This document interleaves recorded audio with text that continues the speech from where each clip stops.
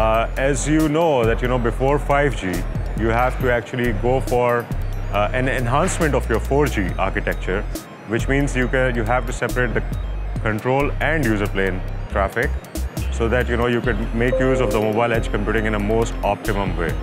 So how we are doing it over here, this particular demo, we are going to show you facial recognition, which is very latency specific kind of an application where your latency is very, very important, that it should be low so that the processing is quick.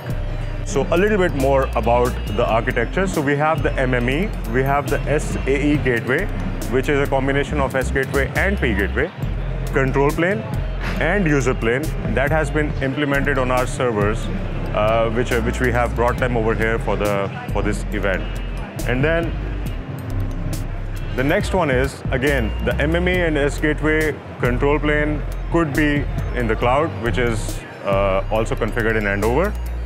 However, the user plane is also, we are using in Andover for the other radio to connect to this for this particular demo. So now we'll go for the demo and show you that on the other screen.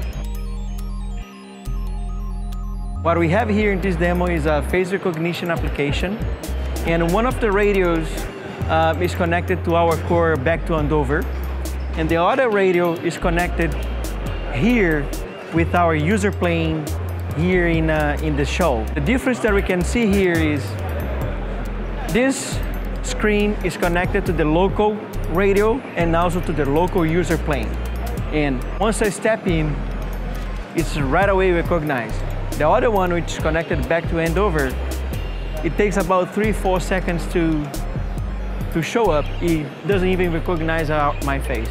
And you can also see the difference in between the video processing in this screen and in this screen. You can see here that the one which is processed in our core back in Andover is much slower than the one here in the show.